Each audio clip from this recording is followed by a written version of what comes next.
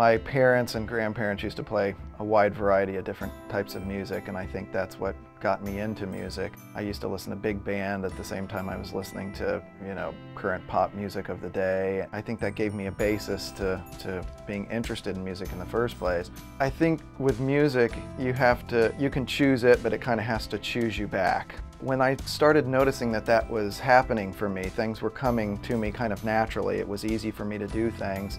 I accelerated very quickly.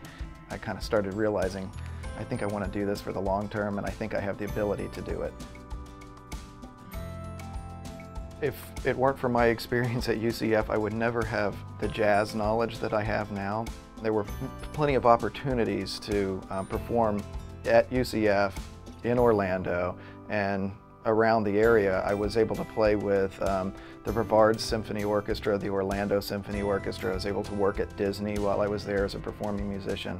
That's such a unique experience for somebody who's just out of high school, so for 4 or 5 years I had those opportunities right at my fingertips. I can't imagine a different place to have gone to college. It was just fantastic.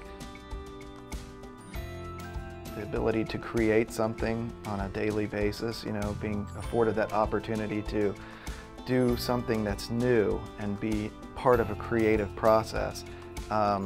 It excites both hemispheres of the brain. It changes your life. It's life itself. It's worth living for. That's just an incredible experience. Einstein said that imagination is more important than knowledge, and I think I find that in music each day.